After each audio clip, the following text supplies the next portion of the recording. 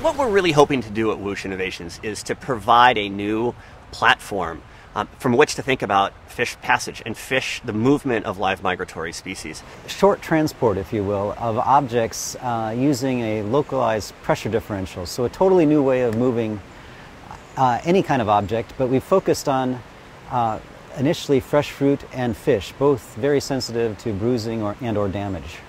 We have creeks and rivers and tributaries throughout the Pacific Northwest that no longer have salmon, the water, the birds, the bugs, the wildlife, the trees. Salmon affect every single part of that ecosystem. And that's really what we're saying here is that, hey, give the fish a chance to recover, get them back to the tributaries and to those areas where they can successfully reproduce, and they will reproduce. If we don't allow them to get there, we're not giving them a chance. Our goal is to restore these species, hopefully to their historic levels, and we can begin to do that today. We have a solution for fish passage that didn't exist previously. There's two ways that we think about the Whoosh system. One is fish passage, that's getting fish up over barriers in streams and rivers. And the other is fish handling, that's in processing plants and hatcheries and so forth, where the fish are actually handled and moved. Originally, we had created a system for the harvest of specialty crops. We literally looked at each other one day and said, well, could we put a fish in?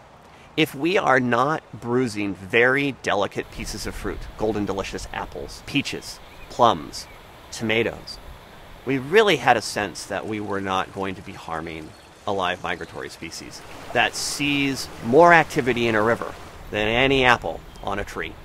My first reaction is we could open up salmon runs to waterways where it's now very difficult or very costly.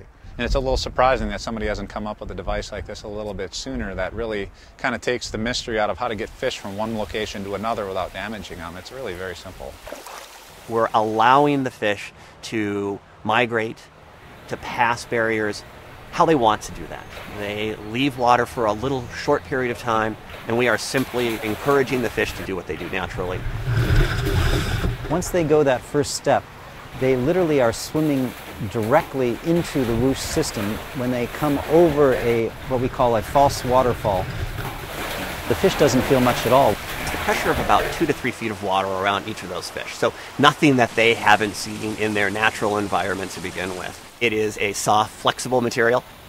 The inside friction it's almost zero. It's a gentle transport because the fish itself, when they're in this tube, isn't encountering anything hard. In fact, you can put your hand right in and pull your hand right back out, and it feels like a light breeze in there. To the fish, because it forms that seal, they're essentially sailing downwind or upwind, so the fish doesn't feel much at all.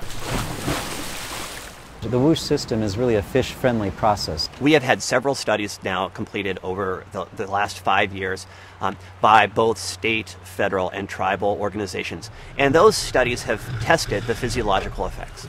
Stress, slime, scale, any issues with eyes.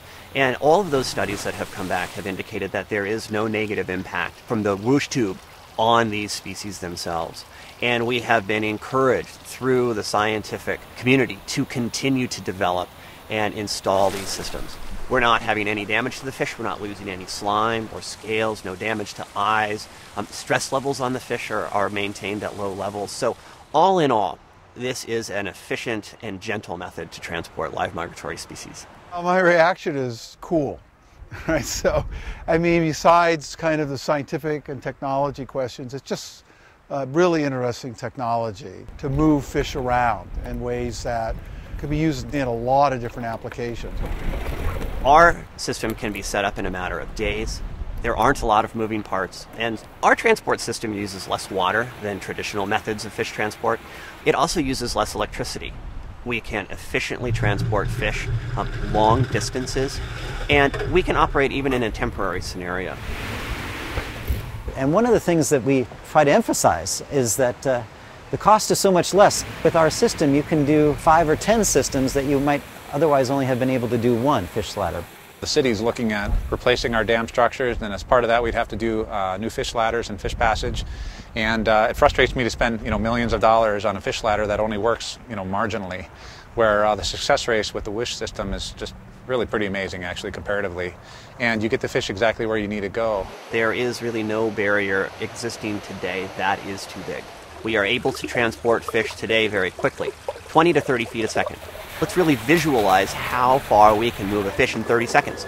And that is hundreds of feet in that scenario. Systems can be installed at all of these dams along the Columbia Basin and around the entire world, quickly and efficiently.